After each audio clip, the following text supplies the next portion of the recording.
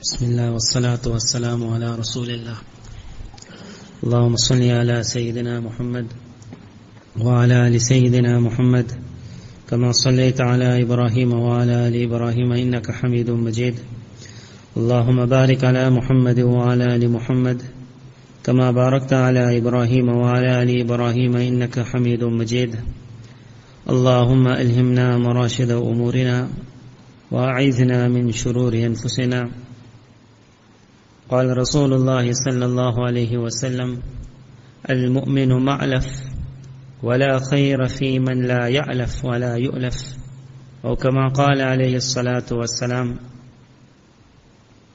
The first is regarding the topic, and how Hazrat Moulana explained it. He said, how do we make our marriages heaven on earth? And normally how people will always ask, if you change that wording slightly and you say how you put spice in your marriage, that's when even the old man becomes young. Because spice is a word everyone wants. We're going to change this topic a little. That not only how to create your marriage heaven on earth, rather how to create your life heaven on earth. The reason is because some people think that only with marriage I can get heaven. And when they get married, they don't find heaven. And before marriage, they think you can't get heaven. Whereas heaven got nothing to do with marriage. And hell got nothing to do with marriage also. Some people get married and they say this is the end. But it got nothing to do with marriage. It got to do with life. That there are some people, la yamutu fiha wa la yahya.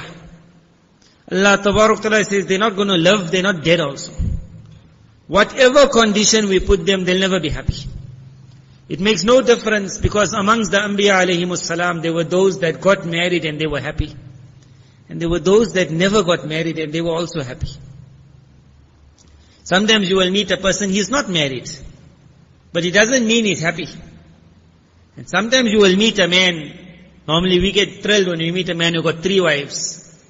Because a lot of times what man can't eat, he gets happy if he sees somebody else eating it.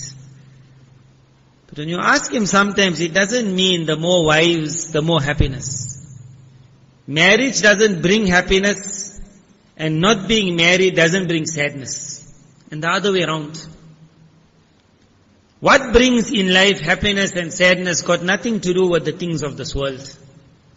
You say to a person, that see this meal how it's made. Everything is in this. So if that young child says, Daddy, why can't mommy cook like this? So if you want that meal, will you go out and say, what stove that auntie used? I will buy that stove. And what rice she used, I will buy that rice. And you will look at everything on the ground and you will see perhaps your wife got even better than that woman.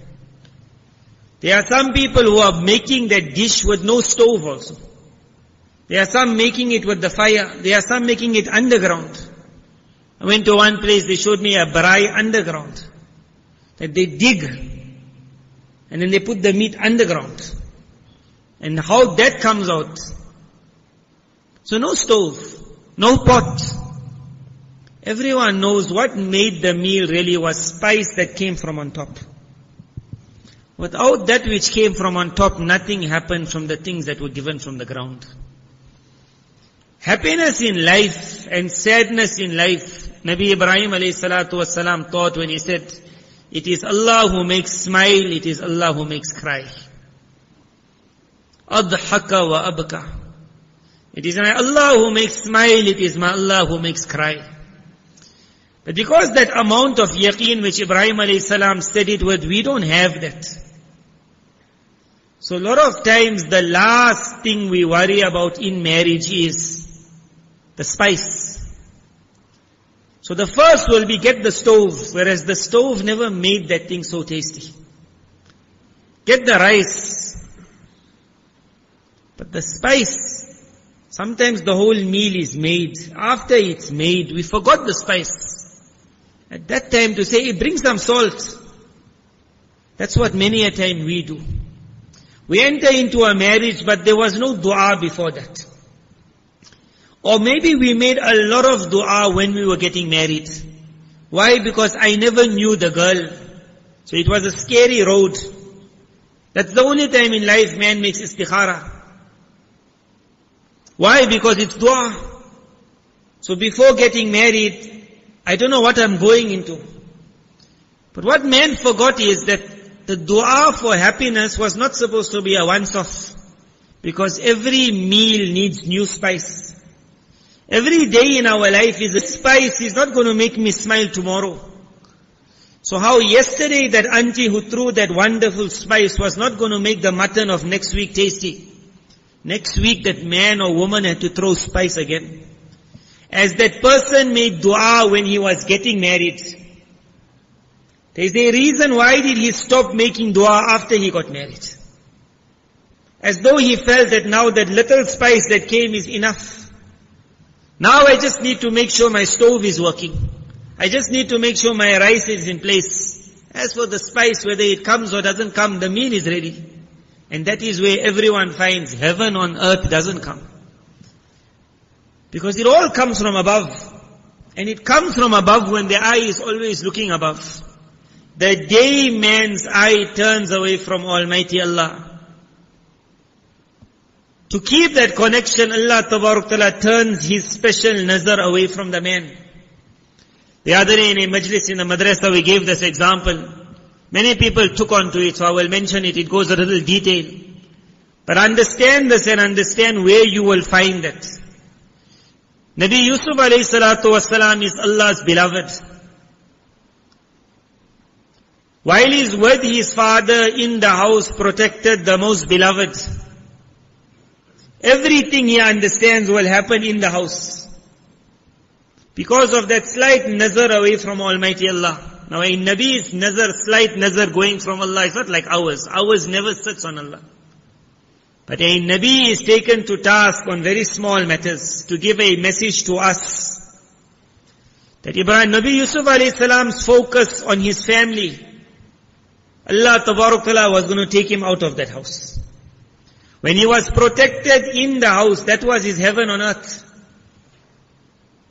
He himself was going to say to his father, Daddy, can't I go with my brothers?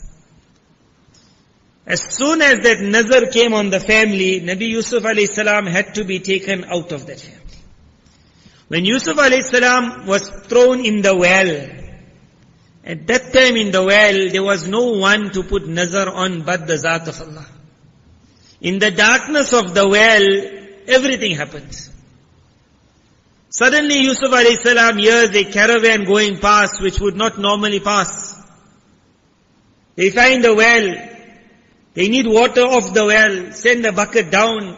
Everything happened because one nazar went to the Zat of Allah. Everything happened.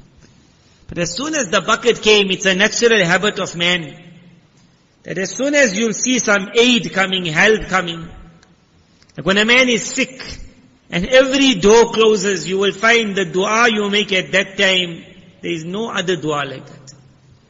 But suddenly one person phones and he says, hey, I got the appointment for you. And immediately the nazar turns back now. Whereas everything was happening in that condition, the appointment also came because of that. But as soon as that nazar fell, Yusuf alayhi salam came out of the well. As he was lifting, his nazar would have normally, naturally gone, that when I come out, the man will say, let me take you home. As soon as he came out, the man said, Ya Bushra, wow, I got a boy, grabbed him. Yusuf alayhi salam said, what's happening? They covered him, no one must see him. And where he really thought the person will take me home, that same person who he put his trust on took him further from home. Yusuf alayhi salam lands up in the markets of Egypt. Now there is no father. Now there is no hope. At the time when you're going to be sold in the market, you're either going to be now cleaning someone's horse, and if you don't do a good job, you'll get hit. Or you'll clean someone's stable, or you'll be working in the field. When there was no place to put nazar, the nazar of Yusuf alayhi salam would go only and solely on the Zat of Allah. Suddenly the minister of the king will be brought by Allah. Heaven on earth, everything falls, but it falls when the eye goes up towards the heaven. The minister of the king is passing. He also says, that day he is deciding that I need a boy who can be my secretary. I don't need a slave. I need someone who's unique. And his nazar will fall on Yusuf alayhi salam. Why? Because when Allah wants it to happen, the things you never thought will happen will happen. Why I'm saying the sentence, what you thought will never happen, happen. There are many people in the world who say that the only way I'll get heaven on earth is if I change my wife. Because in heaven there's hurs. If the wife is there, the hur, then you get heaven. And if you say Allah can change, there are some people who say, you don't know my wife. She can't change. When Allah's nazar falls, the unexpected happens. What you never thought becomes reality. Where you never saw doors created. Where you thought it was a wall, it opens up. Allah's system was that when dua is made, things which go against the whole system of the world happens. And that man finds, because heaven is not of earth. Heaven is heaven. Earth is earth. Earth is a place of calamities and problems, sickness and trouble. To be unfaithful is natural, it's part of the earth. To cheat, to lie, to swear, that is all part of the earth. To kill. The amazing part is that I'm not killing you, you're not killing me. Whereas the nature of man, but there was something that stopped us from being natural. It made us different, unnatural. It was the nature of man, you see money there, you take it in your pockets. Because everyone wants to get rich. You see a woman, she must be, why woman? It was unnatural for man, a woman walked past somebody else's wife, he said, no, it's his wife, not for me. I'll look down. It was unnatural. The nature of the earth demanded, be like an animal. An animal doesn't worry of laws. But what made me and you different? Allah Ta'ala in Quran says, Allah revealed something called justice. When justice was revealed, we as South Africa, we say there's a lot of crime. But the normal would have been, there's supposed to be full crime. Every man who sees you is supposed to be ready to take out a gun and blast you. But Allah created something called justice, that even a non-Muslim, he will see a person and he will say it's not right to harm him. But what made him say it? Heaven came on earth. The opposite happened. Now when we want in our lives proper heaven to come, this nazar has to go back to the heavens. Yusuf alayhi salam in the market of Egypt had no one to put his eye on, so the eye goes on Allah. And the minister of the king will be brought there. The minister of the king realizes, I need someone to look after. The minister of the king falls in love with Yusuf. It is against the norm that the master falls in love with the slave. A slave has to become diehard for the master. Never did a master walk home, enter the house and say to his wife, Akrimi, make the ikram of this boy. Ikram is a guest, you make the ikram of a guest. When the nazar hit the arsh of Allah, the unnatural, the opposite became normal. Yusuf alayhi salam in a house where he thought he will be slapped and hit, he became the prince. And where were his brothers, he thought he will be honored and looked after, they hit. When man trusted the world stabbed. When man learned you cannot look at this world, the whole world came running behind. You want heaven on earth, this eye have to go back to the heavens. Yusuf alayhi salam, as he grew up in the house, finally a time comes where the only person you trust the most is your mother. Who else you going to trust? You trust your mother. The wife of the minister was like a mother for Yusuf alayhi salam. He trusted her. The one he trusted, she became the means of life becoming hard for him in the house. She called him, she invited him. It became hard. Finally she said, if you don't listen, go to the jail. He said, I'll go jail. When he landed in the jail is wall again. In a jail your nazar cannot go anywhere. Are you going to ask the guard? If it was South Africa's jail, you can ask the guard, let me out, he'll let you out. But in the jail, you won't ask. In the jail, the nazar went on Allah. The people of the jail came to Yusuf alayhi salam. While he was in the house of the palace, the house of the minister, he was a prince, but he could not give dawat. He was under the boss. When he came in a jail, in a place where he thought, I can do nothing, Allah Tabarak Ta'ala made everything happen. Nabi Yusuf alayhi salam can now give free dawat. The people are coming towards him, he doesn't have to go looking, will you listen to my dawat? They got a dream, they said, we heard you know the interpretation of dreams. When nazar went on Allah, even in a jail, the people of the jail came running to him. They say, ahabbahu ahlu sijn. People of a jail are normally hard people. Nazar went on Allah, the hard people fell in love with Yusuf alayhi salam. Hard people. Yusuf alayhi salam gives an interpretation. He says to the one, it seems you're going to go free. And you will land up on the side of the king. Every day the king needs a drink, you will be pouring. So long you're going to be by the king, it's natural you will tell the person, one day you get the chance, tell the king, check up the story. Just do a re-investigation. There's an innocent man in the prison. For me and you, this is known as use the asbab because it is sunnah. Use the asbab, the means are sunnah. Nabi Yusuf alayhi salam only used a sunnah means. But a Nabi is taken to task on small things and to give us a message. Yusuf alayhi salam just said to him, remember me.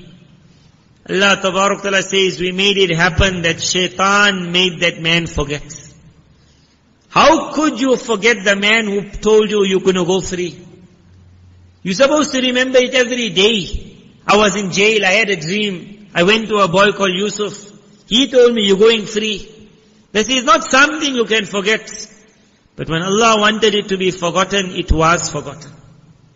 And when Allah wanted it to be remembered, suddenly when Yusuf alayhi salam got no hope, when the nazar is not at all on the world and it goes back to the arsh, the king of the time has a dream and he needs Yusuf now. He calls the people of the court, he says, I had a dream. No one knows the interpretation. The man on the side says, hey, I remember. After years, when the world was not looked at, Jannah came to the world. And as soon as the world became the object, then Jahannam fell with it. Allah's Nabi sallallahu alaihi wasallam said, this world and the year after is like co-wives. If you're going to make one happy, you will have to harm the other. Then he said, so now choose which one you want to make happy and which one you want to harm. فَآثِرُوا مَا أَبْقَى عَلَى مَا يَفْنَى فَآثِرُوا مَا يَبْقَى. He said, one is going to remain, give preference to that. Meaning what? You're driving your car, there's two ways you can drive. If you put your world in front of you, even if you drive slowly, in your mirror you will see Jannah going further and further away. But which Jannah? I'm not speaking of that Jannah. I'm speaking of the Jannah Moulana said, heaven on earth. You will not get heaven on earth if earth becomes your maqsad. As soon as we drive towards earth, heaven goes away. If that heaven is going away, the heaven on earth is not going to come at all. Because this is not the place for it. But if a person turns his car around and he says, I am driving towards paradise, you will see in your mirror, the world will come behind you. Like that irritating police officer. When you want to speed and you see him behind, you just need to get him out of sight. But every time you take that turn, you see he pitched up also. You can't get him off you. The world you will never get off your tail. But the day you turn to drive towards the world, day by day, heaven will go further, further, further. Heaven on earth, whether it's marriage, whether it's life, it comes when this eye connects back with Allah Tabarak Ta'ala. And we all need it. It is not that a Moulana got a alima wife and then life is life. But the spice is from the heavens. If it falls, a person living in a tent can be smiling. And if it doesn't fall, the person living in a palace can be frowning. Why? Because the stove and the pot doesn't make the meal. It needs spice from above. Continuous looking. So as I mentioned, we made dua before we got married. That dua sometimes brought us to where we were. There was a lot of dua at the beginning. Mommy made dua, daddy made dua. But everyone thought that as soon as they get married, it's called. We said we called a big sheikh from India, he made the nikah. That Moulana, when he makes a nikah, they will never divorce. Doesn't work like that. That Moulana also, if he takes the rice and he puts it in the pot, and he puts it on that stove, but there is no spice from above. Whether it's a Moulana, whether it's Moulana's wife, the spice comes from Allah. No sheikh will give you happiness in your marriage. No taweez will give you happiness in your marriage. Everything comes from the Zat of Allah. And that dua has to be always, oh Allah, we can't force Allah, but we can ask Allah. So sometimes the dua we made before getting married, it pushed us for at least 7, 8, 9 years. And thereafter you hear people saying that, now it seems like the spice has just gone out.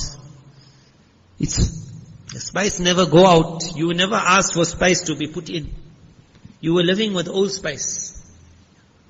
So a time comes that you yourself start feeling, I need something new. But instead of saying, I need spice, the man says, I need new rice. So he says, change the wife. Or the wife says, change the husband. Because the nazar is always on the ground. So the man to get a new wife is very easy as long as she don't find out. We are living in the time for the woman to get a new man is also very easy. It's all happening. Why? Because they're all missing something. Because in that food there's no taste. But to get that taste, they also forgot that the taste doesn't come from the ground, it comes from above. So no matter how many ingredients you will carry on changing, how many stoves you will change, how many kitchens you will make up, how many new houses you will build, how many new cars you will bring, as long as it doesn't come from Allah, you will never find it in your life. Heaven comes from the Creator of heavens. It will land on earth, although heavens and earth don't go together. But Almighty Allah will allow it to come. But it comes to the man who drives towards Jannah. When he drives towards paradise, so your son wants to get married, your daughter wants to get married. It's the time of a proposal. So when that young boy comes, normally what we look at from the window, we look at what car he's coming with. We look at what his clothing is. As soon as he comes, we ask him, you got your own house, boy? So boy said, no, at the moment I'm working. I just started working. You just started? How much you earn? Another boy said, I'm studying. Father is just quiet. You're studying. In his mind he's going, if you're studying, how are you going to look after my daughter? So I'm going to go on to this point in the woman's bayan. I mentioned it. May Allah Pak put it in your hearts, put it in our hearts. You see your daughter when the time comes to get married, and your son, it got nothing to do with age, it got to do with desire. It got nothing to do with age, it got to do with desire. Sometimes a boy doesn't get desire. So he reaches the age of 35 and the father comes and says, just speak to this person, he's not getting married. So our answer is, if he's living a pure life, there were many great people in the past who never got married also. If he's happy, not married, why you want to put him in marriage? He's happy already. Marriage is supposed to give happiness. He's pure, he's okay, leave him. Because perhaps he can't get along with the girl. And you force him into the marriage, it's like you throw a boy who doesn't want to jump into the swimming pool. You can say how much you want, the water is wonderful, he doesn't want to go in, leave him. He's happy where he is. But then you get a young child who says, Daddy, I want to get married.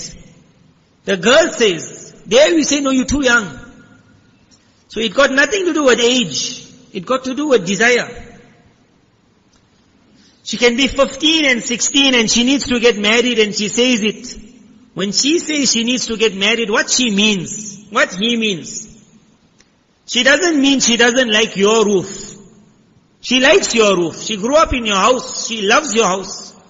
It doesn't mean she doesn't love you and mommy anymore. It doesn't mean she wants to run away from her brothers. She's enjoying all. She likes the food you got. Everything is good. And she doesn't want to leave it. But what she's trying to say to you, Daddy, at night when I'm going in my bedroom, I'm getting filled with thoughts. Those thoughts your roof is not sorting out. And your food is not sorting out. Your car is not sorting out. But when she says that to the father thinks, when she says, I want to get married, means I want a new house. So he says, okay, let a boy come who can afford a new house. Because my daughter wants a house. So when the boy says, I'm still studying, you say, how are you going to look after my daughter? So if the boy is studying, you look after your daughter. For the last 16 years you looked after her.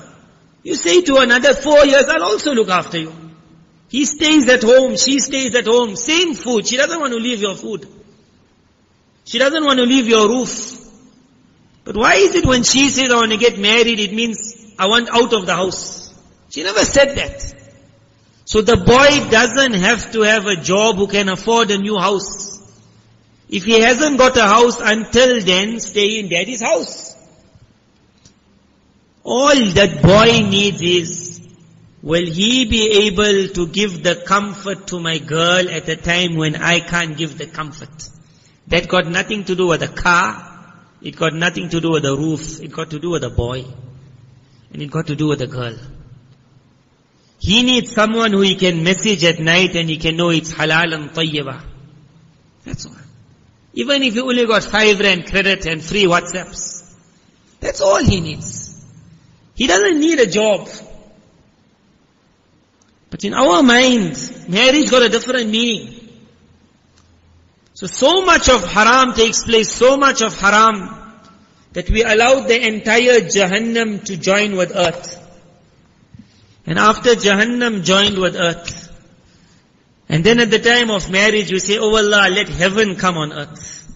Jahannam is already there. They are already burnt. They have done everything wrong already.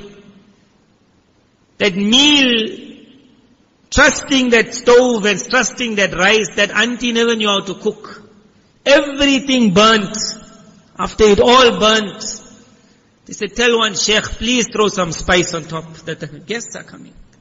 The sheikh will say, I can bring Jannah to you, but Jahannam is already here. Jahannam is already here. Ali radiallahu anh comes to Rasulullah sallallahu alayhi wasallam. Nabi sallallahu alayhi wasallam says, it seems you have come to ask for my daughter in marriage. Ali radiallahu anh is quiet. Allah's Nabi sallallahu alayhi wasallam says, what you got is dowry, meher. He said, I got nothing. He never have meher. Forget a house. Forget a job. He never have dowry. Nabi sallallahu alayhi wasallam says, didn't I give you one shield as a gift? The father-in-law gave the dowry. Didn't I give you?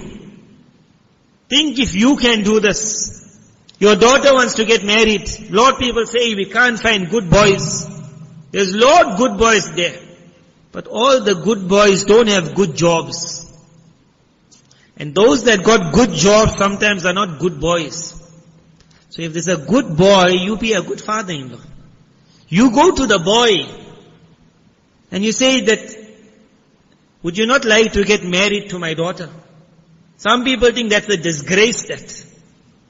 Nabi sallallahu alaihi wasallam's words to Ali radiallahu anh. You want something, Ali radiallahu anh is quiet. He says, perhaps you came to ask for my daughter's hand in marriage. He had already told other Sahaba radiallahu anh to send Ali radiallahu anh. Musa alayhi salam's father-in-law went to Musa alayhi salam.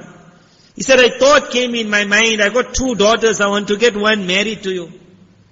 Umar radiallahu anh came, he said, my daughter Hafsa, I need someone to marry her. He approaches Abu Bakr radiallahu anh, he approaches Usman radiallahu anh. Nabi sallallahu alayhi wasallam is interested. They did not find it hard to go and say, I got a girl at home ready to get married. Sometimes the good boy doesn't have a good job. So you go to him. So the first thing he'll say, but I got no money. The answer will be, my daughter doesn't need money. She got lot already. Looking after her 16 years, can't I look after her one more year? Problem is, money is not going to give her happiness now. She's looking for a husband, that's all. That's what you can be. So he said, I got no meher. Allah's Nabi Sallallahu Alaihi Wasallam says, where's the shield I gave you? He said, go and sell the shield. As he goes out, Usman radiallahu anh sees him. He sees him worried. He asks, what's happening? He said, I need to sell my shield. He said, a mujahid selling a shield. He said, I need it as dowry. Usman radiallahu anh says, I'll buy the shield from you. That was the meher of Hazrat Fatima radiallahu anha, the money of Usman radiallahu anh. Before Ali radiallahu anh can leave, Usman radiallahu anh will tell him, when a person gets married, you give some hadiyah. He said, I need to give you an hadiyah also, please accept, here's a hadiyah for you, the shield also. When he comes back, Nabi Sallallahu Alaihi Wasallam smiles. He sees money, he sees the shield also. He says, how this happened? That you went to sell the shield to get money, you came back with the money, with the shield. He said, I met Usman, that was the answer. That when I met Usman already understood the whole issue. But the father-in-law gave the meher practically. The father-in-law gave it. Why? Because Hazrat Fatima radiallahu anha never needed the king of the time to marry her. She needed a husband. And a husband doesn't mean a roof. A husband doesn't mean a top job. A husband means a man. That's all. Heaven on earth will come when our old stories go away. When the Jahannam that we caught with us, we push it one side, paradise falls. When customs come out of our life, you will see reality will fall in the life. As long as customs are there, it brings Jahannam in. Customs could be any custom. We laugh at customs. Almighty Allah's anger falls on customs. We laugh at customs because for us it looks funny. But Almighty Allah's anger falls on customs. The girl is getting married. It was the time of dua, dua, dua. Oh Allah, we are asking for paradise to come onto earth. But at that time, that girl is sitting in one room. They're calling it sweet meat, whatever they call it. One auntie is putting something in her mouth. Say, open your mouth. Even that small child is laughing and says, can't she eat herself? When I was small, mommy used to feed me less. Now everyone is coming. By the time that poor bride finished eat everyone's sweet meats, 3 years later the doctor will say, you got sugar diabetes. It all happened on day one because Jahannam fell on earth. That was not the time to bring the fire. But what we felt is, bring the fire now. In 3 days' time, the nikah will take place. When the nikah comes, we got a fire hose. We'll just, no more fire. We burn them. But when I got my fire extinguisher, I'll cut off the fire. Then I lift up my hands and say, oh Allah, let paradise come on earth. But we never said, oh Allah, we brought Jahannam on our earth already. These customs are so unique, so unique. We laugh at it, Allah's anger comes. What happens in the house? For some people it's like a joke that day, one person is throwing eggs at the other, we're getting married tomorrow. So much wastage takes place because of that eggs. But with every egg being thrown for no reason, one part of Jahannam falls. One part of Jahannam. With every egg. The end of the day, there is wastage left, right and center, and Jahannam also landed on the ground. We want paradise in our lives. We will have to let that Jahannam be pushed one side. Because Jannah doesn't normally come on earth. But it will be ready to join. But it will never be ready to join on top of Jahannam. And that's what me and you ask. We ask in the nikah, Qari Sahib will read a wonderful qiraat. And then somebody else will sing a wonderful tune. Because if Jahannam is there and Jannah is there, the fire can be there. I got the fire extinguisher. Burn them left, right and center and then just shh. And happy ever after. Jannah, paradise will land on earth, but it will not land on Jahannam. We will have to be ready to push Jahannam away. Then everything will happen. When our nazar connects with the Zat of Allah, You'll not forget your marriage will become heaven on earth. Your life will become. But Jahannam has to first be removed. We don't want to remove it. We have to push it out. If it's on your phone and that girl's number is there, you will have to erase that number before saying, oh Allah, let me become happy with my wife. You can't keep that number and say, oh Allah, let it happen, and if it doesn't happen, okay, I'll phone her again. Jahannam and Jannah will not go together. You will have to let one go. But we don't want to. We want to be in Jahannam and saying, oh Allah, let me not burn. You're told, if you don't want to burn, go to Jannah. You'll have to get out of Jahannam. This is that paradise on earth. We don't want to let it go. We're like addicted. Whatever we tell a person, when a person says, I've got a terrible problem, I'm stuck on porn. So we ask him, where you watch the porn? He say, on my phone. So we say, give away the phone. He said, no, I can't do that. Such a big mystery he brought for us to solve. The answer he also knew. Give away the phone. But what means I can't do that? That sentence means I don't want to do that. That's all. I don't want to do it. Not I can't. We'll have to come out of Jahannam. We'll have to push it away. We'll have to be ready to change our lives. Then with dua you will find paradise will come looking for you. It will fall. When it falls, Allah's Nabi sallallahu alaihi wasallam said, Al-mu'minu ma'laf. A believer is a house of love. La khayra fi man la ya'laf wa la yu'laf. That man who can't show love and who's not loved, there's no goodness in him at all. As soon as you go home, even if you fight with your wife, this narration will fall on your mind at night. That when Nabi said that a believer is a man of love, and the man who can't show love, there's a problem with him. And the man who's not loved, there's a problem with him. So if my wife is angry with me, it means there's a problem with me. Because my Allah's Nabi said, no goodness in me. Forget her. All along I've been telling Moulana, I need the ta'weez to change her. Suddenly I learned, hey, I need to change me. Because my paradise will land on me. It will not land on her. And I'll end on this. There were many awliya of the past that their wives had a unique temper. Unique temper. To such an extent that some of them, when they were passing away, their wasiyat was, on my death, I'm asking my very close murids, muta'alliqs, to look after my wife. Meaning they must see to her expenses. But I am not allowing anyone to ever think of getting married to her. And he wrote why. He said that man will not manage. He will not manage. He says, so I don't want to make my wife's, no one will manage with her.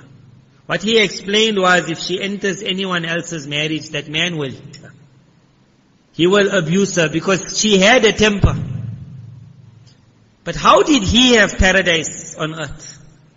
Because everyone's paradise lands even if everything around you is fire.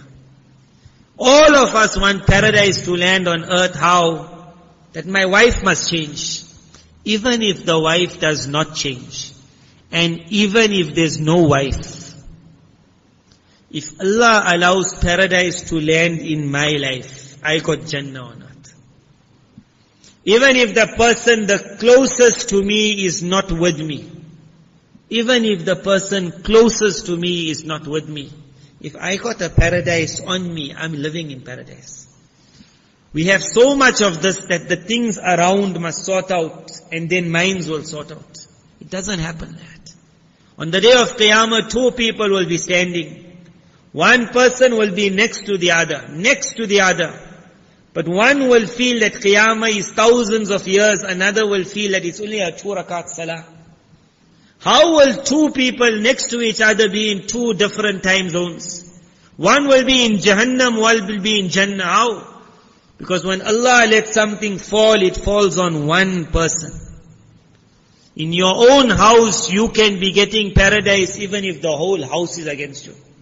And in your own house you can be getting Jahannam even if everyone is enjoying life. It got to do with you. If you want paradise on earth, paradise in life, it got nothing to do with marriage. It got nothing to do with divorce. It got nothing to do with being rich. It got nothing to do with being poor. It got to do with that paradise comes from the creator of paradise. Allah Tabarak Ta'ala allows Jannah to fall on this earth, but it will not fall if Jahannam is already there. The demand will be push away Jahannam or you walk away from Jahannam. And then where you go, it will come with you. When you put your front eye towards paradise, the world will never leave you, but you will carry on enjoying the ride. And when your car turns and the world becomes your maqsad, every step, every 1 mile, you go away from paradise. It's not going to come with you then. May Allah Tabarak Ta'ala put this in our heart. The creator of happiness is Allah. Huwa alladhi adhaka. He is the one who makes laugh, and it is that same Allah who makes cry. It is that Allah who makes laugh, it is the same Allah who makes cry. If that nazar can remain on Allah, and that man can move towards his creator, the entire world, whatever it says, it will not be able to harm you. To such an extent, finally, you could be like a person like Ibrahim alayhi salam, where they will say, we'll throw you in the fire. And with that yaqeen, he would be able to say, even the fire of this world cannot burn me if my Allah wants me to be cool. He found a Jannah in the fire. He found a Jannah in the fire. Forget being married, not married, divorced. In the fire he found paradise. We can't find it when we're living in the garden. Why? Because it comes from Allah. Look for it from Allah. When that spice comes in life, you will enjoy your curry. Everybody else will start enjoying your curry. May Allah Tabarak Ta'ala bless us all with those lives. Lives of Jannah in this world. Lives of Jannah in the grave. Lives of Jannah in the year after. May Allah Pak let us enjoy living in paradise. But more important, may Allah let us enjoy living with the creator of paradise. Make that ta'alluq. Allah Tabarak Ta'ala bless us all with this.